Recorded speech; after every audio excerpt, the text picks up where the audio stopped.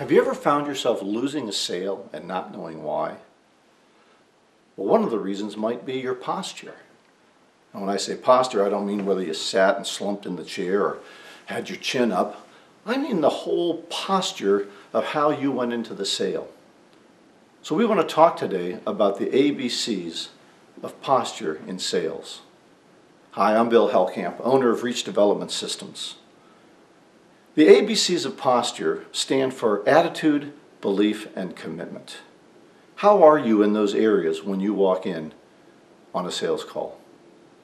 First, let's talk about attitude. Your attitude has to be upbeat, it has to be positive, you have to be moving forward confidently during a sales call, even during a prospecting call. I remember when I was a young salesperson, we had a secretary that worked for the sales team and wrote down all the leads that came in, and sometimes she would write on my lead, "Hey, this is a great lead, very excited about it, looks like a big deal." Sometimes she'd write, "Doesn't seem to know what they're talking about, don't think they're a good fit." Well, I would take that, and if she wrote a good thing on the lead, I'd call it quickly and with enthusiasm. And if she wrote a so-so or bad thing on the lead, I'd kind of hesitate and maybe wait a few days and then be too embarrassed to call them and maybe not call them if I did with any enthusiasm. Well, what did she know about whether the lead was any good or not? She had no idea other than the way the person sounded on the phone. And so finally what I did was I asked her, just write positive things on all of my leads. And she did, and I started calling them with more enthusiasm. If I'd been smart, I would have controlled my attitude myself and not worried about what she put on the lead card. Just called all of them with enthusiasm and would have increased my sales. So the first thing is, how do we go into the lead? How do we go into the deal? What kind of enthusiasm do we have? The B stands for belief in the ABCs, and that's belief in, well, that's belief in yourself, belief in your product, belief in the company that you represent, belief in the total value proposition that you're putting out there to your client, that you are the best value that they can find in this space. I remember I was on a sales call doing a ride-along with a young salesperson, and he was selling a software solution. And so as he got in with the prospect, we started to have the conversation, and things were going well until the prospect asked some difficult questions about some problems that they'd had with the software in the past. Well, you could tell that the salesperson maybe even believed that those were still problems.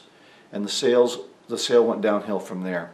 And the challenge is that you could tell the salesman didn't have belief. Well, we were soon ushered out of that office with just a promise that he would look over the literature, but I'm sure he never did, and I'm sure he never called back to finalize the deal.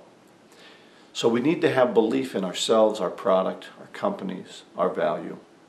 And the C stands then for commitment.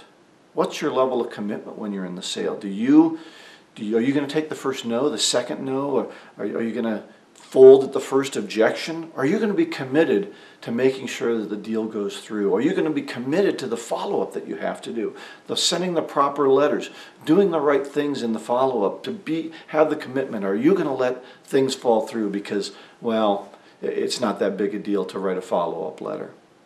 Commitment is so crucial. It reminds me of the story of Hernando Cortez and his troops. He had brought his troops to Mexico on a few ships, and they were going to find their fame and fortune, but when they got on the beaches, they started to worry, and they started to wonder whether they would have enough forces to conquer an entire nation, even though they had superior firepower.